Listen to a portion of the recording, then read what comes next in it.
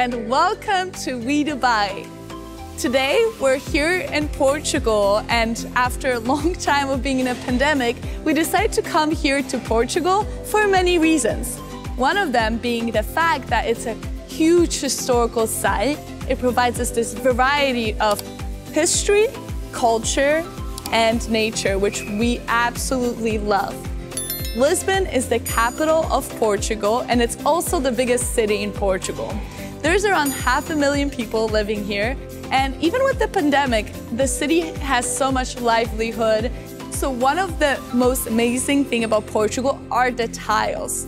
In Boston, we have so many potholes and there's those tripping hazards, versus here, those tiles are actually laid out perfectly over hundreds of years ago. Little story time, what happened was there used to be rock mills up north in Portugal, and there was little rocks maybe this size falling down, and what people decided to do is they decided to shave it off in a perfect square and lay them next to each other to make this beautiful street. And this happened in about 10th or 11th century, and it's been like this for 1,000 years. And these pavements are what makes these streets a UNESCO site. Lisbon is the second oldest capital in Europe, right after Athens. You can tell that this style was copied by many other capitals that were founded later on in Europe. Another cool part about Lisbon is that it has a lot of many influences from so many places. There's Muslim influences from the 10th century because it's so close to Africa.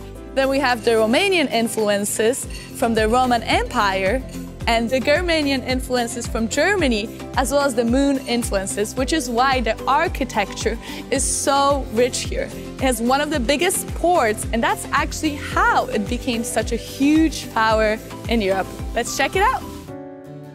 This arch is the Arco da Rua Augusta, and it was created to celebrate the fact that after the earthquake in 1755, the whole city was reconstructed. So this was finished in 1873, and even since, it just shows the resilience of Portuguese people, how fast they rebuild and bounce back.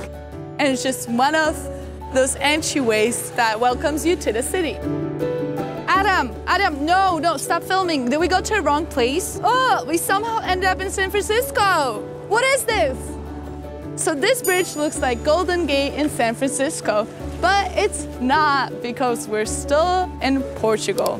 What I really love much better about this bridge than the one in San Francisco is that the water is so much bluer, the people are just so much vibrant, and then there's this vibe of history. We are literally on the city from the 10th century.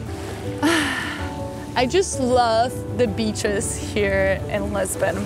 Not only you can enjoy the wind coming from the river, you can see the sanctuary of the Christ King, the bridge. Guys, this is crazy. We found a prototype of the jewel right there. This was back then when they had tobacco, and instead of charging it, they actually used light. Isn't it amazing that this beautiful culture that we have in America started in the 10th century right here in Lisbon, Portugal? Guess who got the world's largest contract for sports in general? Cristiano Ronaldo. He was born in Portugal on the island called Modra, and soccer is one of the most important sports in Europe. The same way in America you guys teach the little boys how to play football, that is what we do in Europe.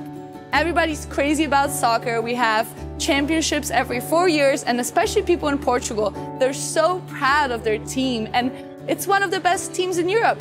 One of the best things that was ever born on the streets of Lisbon is fado. Fado is a type of music, so it usually encompasses a guitar or like some 5-string instrument and lyrics. You can think about things and drink wine with your friends and enjoy. What is more Portuguese than joy and drinking wine? Thank you for watching this week's video. Make sure to like and subscribe. And check out our new video and make sure to leave a comment. Have a great day. Bye.